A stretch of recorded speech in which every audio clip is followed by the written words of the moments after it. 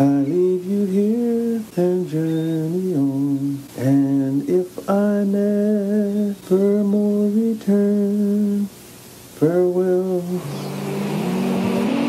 Martin Delany finally gave up on America. Admitted to Harvard Medical School with letters of support from 17 doctors, Delany took one full term of lectures, then told to leave. 15 sons of wealthy families who paid the salaries of the faculty wrote that they would make other arrangements if that wasn't done, and the faculty caved.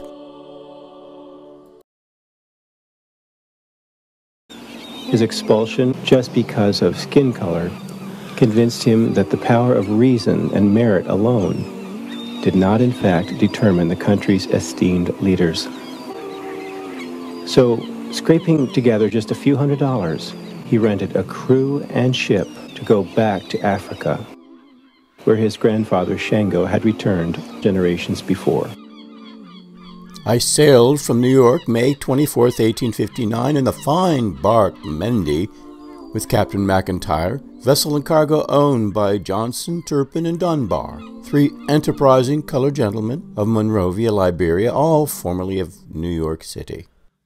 His critics, including Frederick Douglass, were legion. You must stay here and fight for freedom, they told him.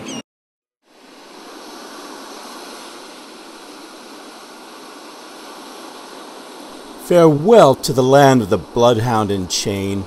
My path is away over the fetterless main. Martin had 46 days in the mid-Atlantic to penetrate his personal, distant horizons from his own 46 years of non-stop living.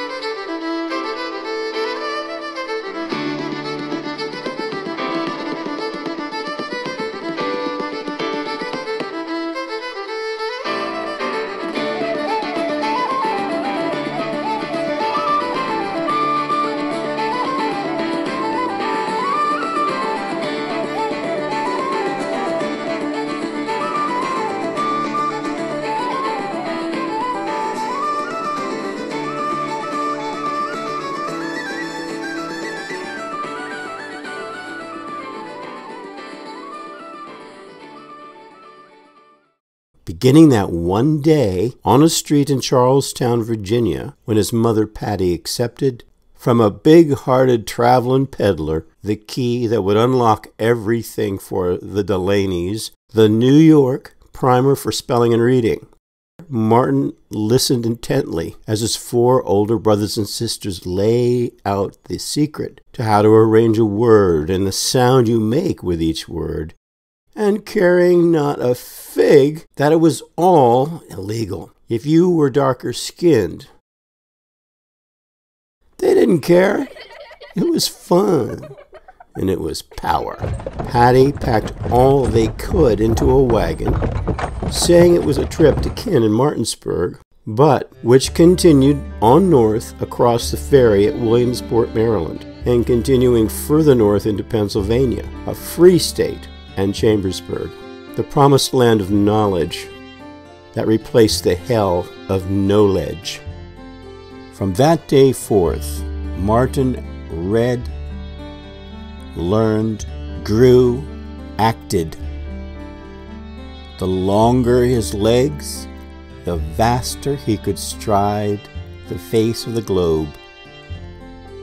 The longer his arms, the furthest star he could hold in his hand, sometimes scorched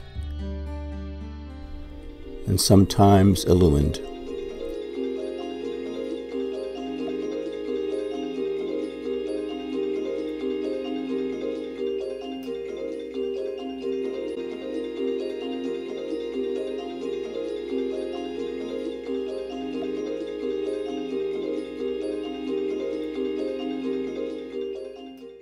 Until a day in 1875, he reached for a star within another universe of stars, fiery anger blasted back, and Martin fell back forevermore into our everyday with just a sun and a moon.